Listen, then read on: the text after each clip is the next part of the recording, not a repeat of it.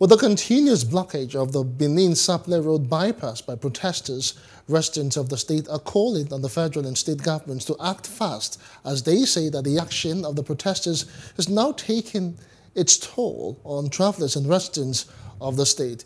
The stranded travelers and commuters are appealing to relevant authorities to come and address the protesters who have blocked the highway for 2 days in protest against the deplorable condition of roads in the area. The government needs to do something about it because it's not really easy seeing people carrying load, walking down this way, those going to other states. Imagine the situation they will find themselves. I mean, I'm going to Dogbo, so I have to check this distance. This road that you're seeing right now, revenues are being generated from this road on daily basis from the same road users. The same road that revenue are being generated on daily basis.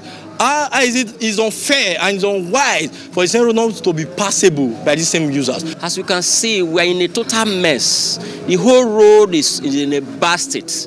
It seems as if we do not have a government in this country. And we have a governor who is the chief executive officer of the state, whose responsibility is supposed to provide for the welfare of the citizen in this state.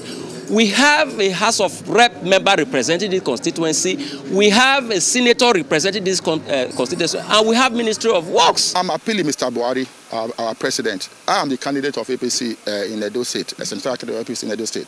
That I'm appealing that you should come and listen and hear the plight and the cry of our people. I'm also appealing to the state governor, Mr. Obaseki. You have come before and you gave them a palliative measure. What they are saying is that they don't need a palliative measure. They need a concrete work to be done.